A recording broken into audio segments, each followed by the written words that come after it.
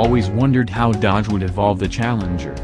There was only one real generation, not counting the rebadged Mitsubishi. Past and present, it's always looked the same. With the Hellcat, Demon, and now my personal favorite, the Hellcat Redeye Widebody, it makes total sense.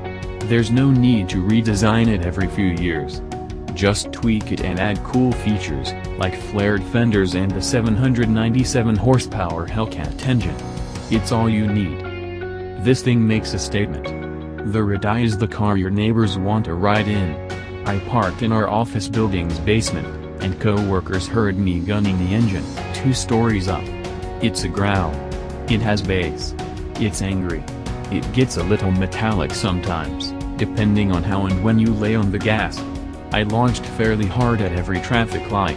Sometimes I rev at idle. The Monroney that came with our test car lists the fuel economy as 0. It actually gets 13 city and a respectable 22 highway. But still, you get the point. I've always liked how the Challenger drives. It's big. It's heavy. The hood looks like the deck of an aircraft carrier. It's not trying to be a track rat. Go fast in a straight line. That's what you do. Take a hard left and maybe you skid a little bit. Maybe that's the idea. You don't eat cheeseburgers because they're good for you. You eat them because they taste good. Hey, cheeseburgers have protein. And vitamins. Healthy isn't the right description, but there are some benefits. The same reasoning applies to this Challenger. The interior is attractive, well-furnished and comfortable. The leather-trimmed seats are supportive. I love the saddle brown color. I used to say the coupe's low roof and bulky A-pillars were a problem. Then I got over that. You're driving nearly 800 horsepower, so sit up and be on your toes. The trunk is huge, too.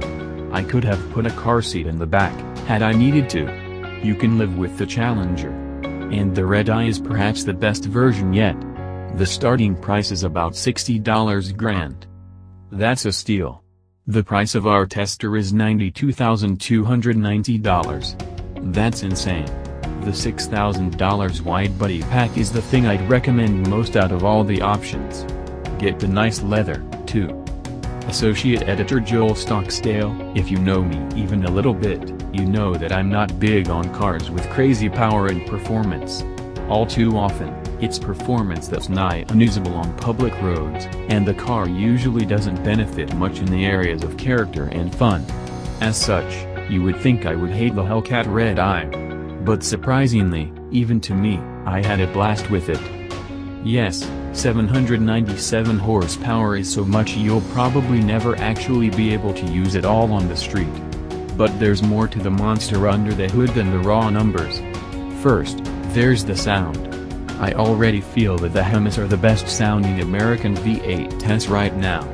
They have such a round, mellow rumble, and it's particularly loud and hearty in the Redeye.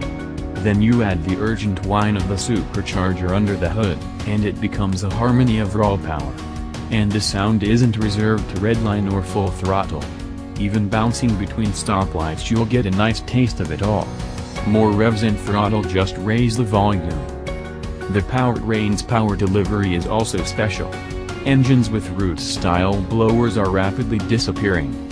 The Big Three and Jaguar are about the only companies using them, and it's a shame, because they're so fun to play with. They deliver a serious wallop of torque right off the line, but also near-instant throttle response and a level of smoothness that even the best turbo engines don't quite match.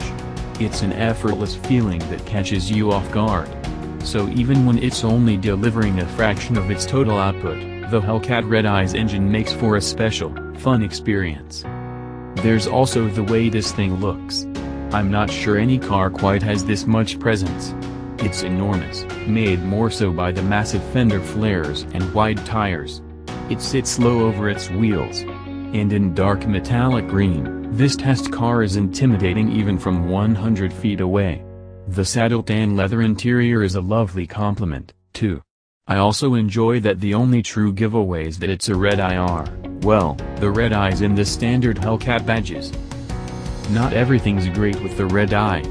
For some reason, you sit really high in the car, and for a tall person, you'll find yourself getting friendly with the headliner. The handling is a bit sloppy compared with the athletic Mustang and Camaro. And, of course, the fuel economy is abominable. But still, this thing is full of personality and style, and I would never blame someone for picking it over its crosstown competitors. Senior Editor, Green, John Belt Snyder. After driving the Hellcat Redeye Widebody on the track and smooth paved roads of New England, I was eager to get some seat time on our horrible, no good, very bad roads here in Michigan. I was surprised at how comfortable the car was at the launch event, and wanted to see if it held up on our semi-paved moonscape. Turns out, it does. The roads were freshly drenched with rain, so I left the car in its lazier settings, as this thing will turn around and snap at you if you're too eager on the throttle, especially in the wet. Just as the cracks and craters soaked up the water, the suspension soaks up the cracks and craters. It's a comfortable, if overpowered, daily driver. When I got home, I revved her up, and my large son ran to the door to see the evil kitty purring in the driveway. It's always fun to watch his little mind get blown away by some of the more impressive cars I bring home.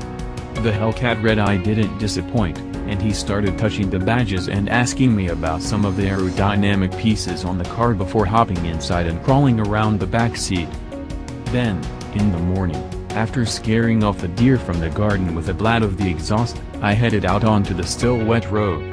As I pulled out of my neighborhood, I was greeted by an enthusiastic thumbs up from a fellow driver, in a Prius. It appears the Hellcat has broad appeal.